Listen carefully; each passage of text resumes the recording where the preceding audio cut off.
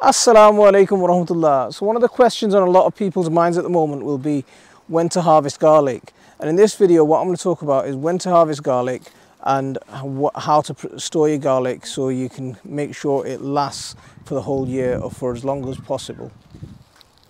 So as you can see behind me, these are my garlic beds, and you can see that some of the plants are looking a little bit worse for wear. Now I've left them as long as I can possibly leave them because I wanted to show you what happens with that traditional method. There's a saying that says plant garlic on the shortest day and harvest it on the longest day.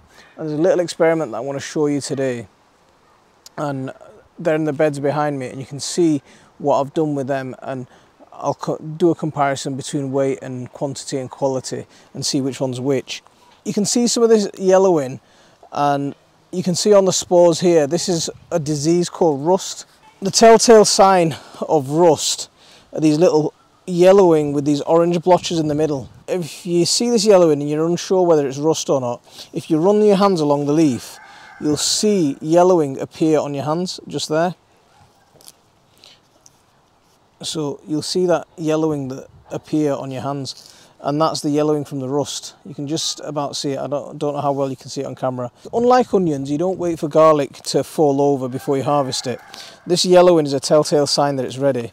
And here, these are some quite nice bulbs actually. One of the things about garlic is you'll see these scapes that appear on the stems of the garlic as they mature, and these are edible. These are, in actual fact, the whole plant of the garlic is edible. The leaves, the stalks, everything is edible. I wouldn't eat the ones with the rust on it, but if you've got some nice clean leaves, especially when it's growing at an early stage, pick a couple of leaves off each plant, and they're really good to add garnish to a salad or to add to a dish that you're cooking. It gives it that garlic taste without overpowering it. And you can take these scapes just like that, snap them off, and you can cook that. Snip the end off there, snip it there where it's tender. So find where it's tender like that, and then take that, snip the end off, and you can cook that in a little bit of butter, and it tastes like a garlicky asparagus. Here's a perfect example of one that's gone a little bit over. With garlic, you do need to give them a little bit of a dig rather than try and pull them like onions. And here's one that's gone over. If you can see through the leaf or through the stem, it's putting out these other shoots.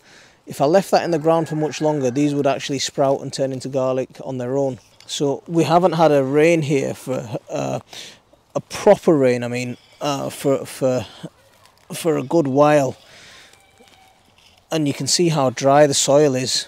Tayyib, can you help me with this? Get the little fork and come and help me with this. So this is a nice double one. So put your fork in, dig away from the bulb, push it in, push it in, push it in.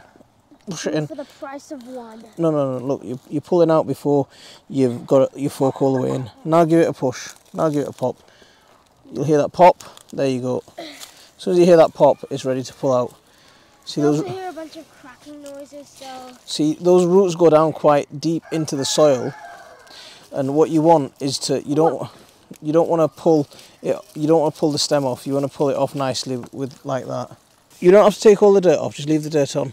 You make a pile next to you, and we'll see who's pulled up most garlic. Wait, Baba, That yeah. double garlic piece I got earlier. Yeah.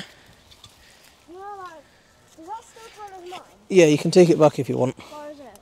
It's there behind me. Now, when you're harvesting your garlic, try and harvest it when it hasn't rained for a couple of days. And that way, what you'll do is you'll take up the least amount of water onto the actual bulb. So the bulb will have actually taken up the least amount of water, and it won't have excess water in it when you're trying to cure it and dry it. Those dry bulbs just store much better than if they're absolutely soaking wet. So one thing I want to show you here is in the middle of my garlic, what I did was I stuck in a few broad bean seeds. Now, broad beans are ideal for this because they stay quite short, so planting amongst garlic is absolutely perfect.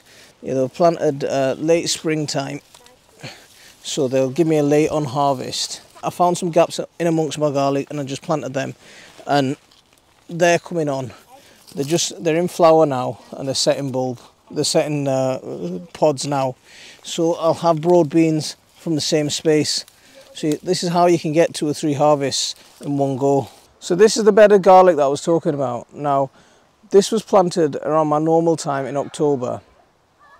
And in order to do this experiment, I've actually let these garlic plants go a little bit over, and I've ended up harming myself actually because they won't store as well. You see, here are all the plants. So I've got wild borage that's growing randomly amongst my garlic, and while I'm digging I'm disturbing it, but I want to reroot it because that's going to be fantastic for the bees. What we're going to do with this one is we're going to compare this harvest to the one that's planted in, you know, on the shortest day and then harvested on the longest day. And we'll see how that old tail works with us. Here, this is the garlic that I planted on the shortest day. So I planted this on around December the 21st, and we're harvesting it roughly around mid-June as well. The first thing you'll notice is the plants are nowhere near as healthy as the other plants in any of my other beds. In any of the beds that were October planted garlic. From the size of the plants, I don't think we're going to have very good bulbs. Now this bed actually is one of my best beds. In terms of the soil, there's a lot of fertility that comes straight out the greenhouse, washes out into here, and it's a good sunny patch. So it's one of my best beds that I've dedicated to this experiment. And even in my best bed, I don't think we're going to have the results that you get from that I've got from my other beds. So look, they're the ones that look the biggest in this bed. So I'm going to get picking this bed, then we'll do a weigh-in and compare this bed to the bed over on that side, which is roughly the same size, contains roughly about the same amount of bulbs, and we'll see which ones produce more, and we'll compare the bulbs as well. So on either side of me are my 2 experimental beds. This is the garlic that I planted towards the end of October, and I've just pulled it off. And you can see that the plants are quite healthy, they're still looking quite strong. There's a little bit of garlic rust on them, but that's fine. And this is the garlic that I planted on the shortest day and I've harvested on the longest day. The plants just weren't strong enough, they just didn't seem to get established well enough. So look at the size difference in bulbs. They're just nowhere near the same sort of quality bulb. And if you want to compare the red ones, they're still smaller than the red ones as well. So I'm not going to weigh them. I don't think I need to weigh them. We've got more than, just by eye, I can see that there's more than double on that side compared to this side. Yeah, I mean, there they are.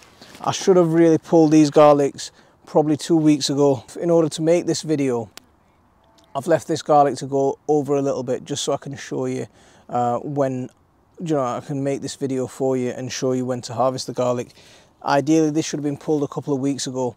I see a lot of people, they want some really nice looking bulbs, so what they do is they peel off, you know, this outer layer. They trim the roots. Trimming the roots is absolutely fine, not a problem, but garlic is not like the same as onions. If you peel off an outer layer, you're not going to end up with another layer that's going to protect the actual bulb. With an onion, each layer, you know, will dry up and it'll protect the bulb. Whereas with garlic, it's not the same. If you peel off this, you'll very soon get to the actual bulb itself. With onions, you've got lots of layers and they all match up. So if I wanted a really nice looking bulb, what a lot of people on social media do is they peel this layer back and they've got a really attractive looking bulb after that. Yeah, but now once they've peeled all this back, they've got nothing to protect the actual garlic. If you're trying to store this for a long time, I mean, we grow enough garlic to last us the whole year. So let me crack this bulb open and we'll show you the way they are. So there's another layer peeled off and you're at the bulb. So it's 2 layers and then the bulb, whereas with an onion you've got lots and lots of layers.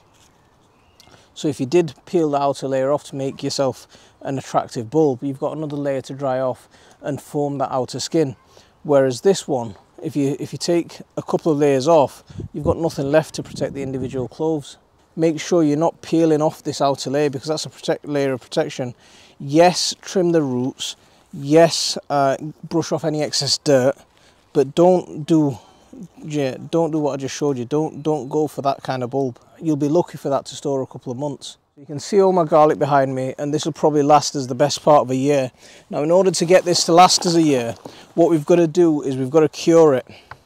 And ideally, on a sunny day, what we do is we just spread it out on the grass. Spread it out on the grass, spread it out on the concrete, anywhere we can, and dry it off. And if you're going to do this on grass, make sure your grass isn't wet, because it will just defeat the purpose. The reason that I like doing this on the lawn is because any excess dirt, it just goes onto the grass, and it goes on to feed my lawn. We're just going to dry it off as much as we can on the grass. Any bulbs that have gone beyond and they've gone into this sort of stage, that's a bulb that's gone way past ready to harvest. That won't store very well, so that's going in my either freeze or my cook now pile. When you're looking at your bulbs, make sure you're identifying those bulbs that won't store well and putting them into a separate pile, and those piles that will store well. See, we've got some really nice, really good looking bulbs here, some really big ones, and I'm quite happy with that. So these are the biggest bulbs out of the lot, so they're not bad. They're not bad size at all. They're not elephant garlic, they're ordinary supermarket garlic. So yeah, we've done all right with these.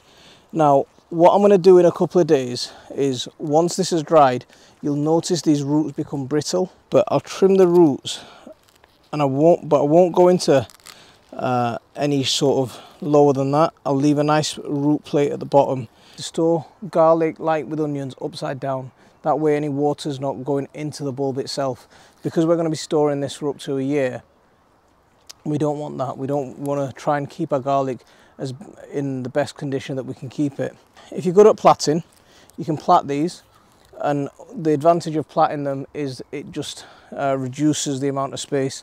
In a couple of days, once these stalks have dried up a little bit, we'll start plaiting these, and we'll plait probably all of this garlic into probably about 4 long rows, and we'll have 4 long rows that we can just pull out, lay in the sun, and then if it starts raining, just take it all back into the shed and hang them there.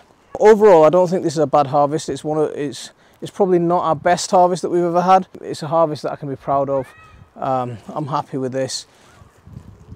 It'll probably see us through to probably next April, March time. We probably won't get a full year out of it. We'll probably get about 10 months at least. But yeah, there's a lot of garlic here. I'm going to keep on just pulling out all the ones that won't store well. So anything that's lost its protective layer, I'm pulling them to an eat now or freeze pile. And we're just going to cure as much of this as we can on the sun, in the sun rather. Some people have asked me before that what do you do when garlic's starting to sprout. In a normal year, the majority of our garlic doesn't sprout.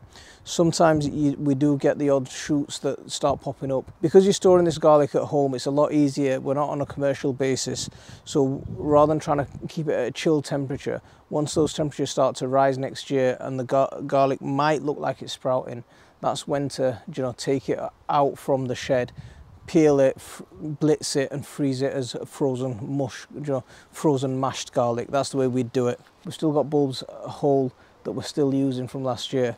We'll start making some achar soon, and we'll have that back up on the market for you guys to try. I'm going to get on with drying this garlic. Don't forget to hit that like and subscribe for regular updates. We also make videos on Patreon, so if you do want to support our channel, that's a great way of supporting us. I'm going to leave it there for this one. Assalamu alaikum wa rahmatullah.